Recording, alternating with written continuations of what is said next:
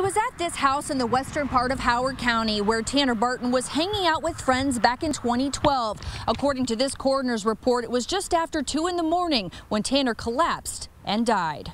Tanner's mom, Michelle Barton, still can't believe her son is gone. It's heart-wrenching.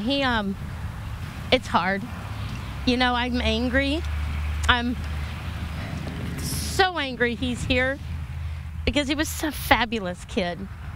You know, he shouldn't be here. Michelle believes Tanner's friends who were with him that April night know more than what they're saying, including a friend who told police she saw Tanner collapse, checked his pulse, and thought he was snoring, so she went to sleep. About 6 hours later, she found him dead at the age of 19. She knew something was up. Something was wrong with Tanner.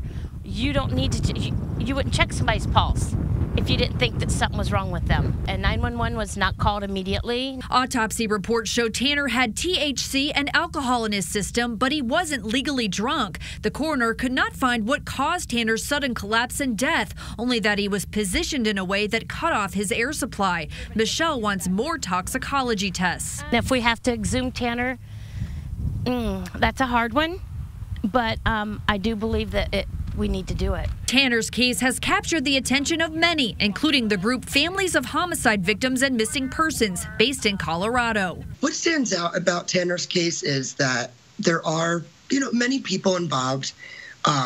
There's a lot of inconsistencies throughout the case and the files. Tanner would have been 25 years old next month. His gravesite shows just how much he loved the 4th of July. He just always thought when he was little, oh, everybody's celebrating my birthday, Mommy, look.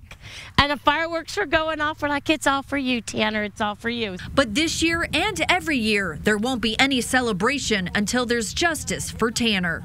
The Howard County Sheriff declined to be interviewed on camera, but says they are looking for leads, especially those with factual evidence. He says anyone with information should call their office at 765-456-2031. Reporting from Howard County, Kara Kenny, RTV6. Supporters will be holding a benefit ride tomorrow at the Milwaukee Iron Clubhouse on East Monroe Street in Kokomo. Registration begins at noon, with the ride starting at 1. Money raised goes to support unsolved and missing persons cases.